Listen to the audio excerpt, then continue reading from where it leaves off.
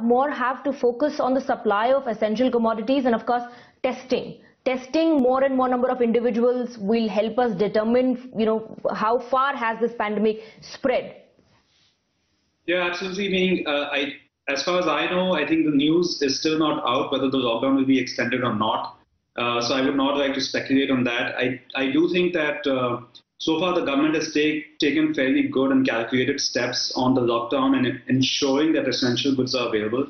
As new risk conditions have come up, they have defined containment zones to try and keep the spread of the virus and infection to a minimum.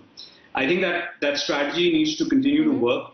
I would like to highlight that testing needs to be ramped up. It's ramped up really well in the last few days, and we have seen over the last few days that ICMR guidelines and regulations around testing, who can be tested and what kind of tests can be done by whom, they have become more relaxed as well. So we do think that I do agree that testing will be ramped up in the next few days.